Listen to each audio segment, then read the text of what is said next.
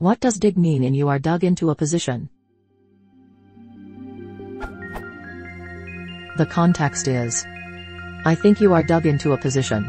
And you think it's a sign of weakness to change your mind.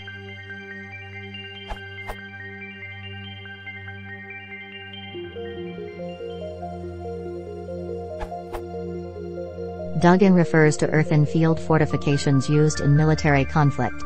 The idea is that the person has fortified their position and is prepared to defend rather than abandon it. It implies that they're invested in the stance they've taken and lack flexibility to change, just as fortifications increase one's ability to defend a position, but rob one of mobility.